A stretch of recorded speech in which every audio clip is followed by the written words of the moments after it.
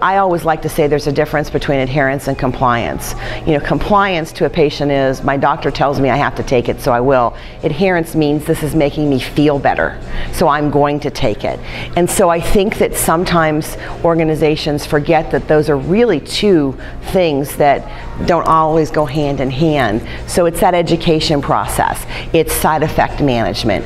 It's telling the patient that just got diagnosed with a life-changing disease that everything's going to be okay, and we're here to guide you along the way in your journey, and you're going to have you could have side effects such as this, but that's why you need to call us. And that's where specialty pharmacies are at their best.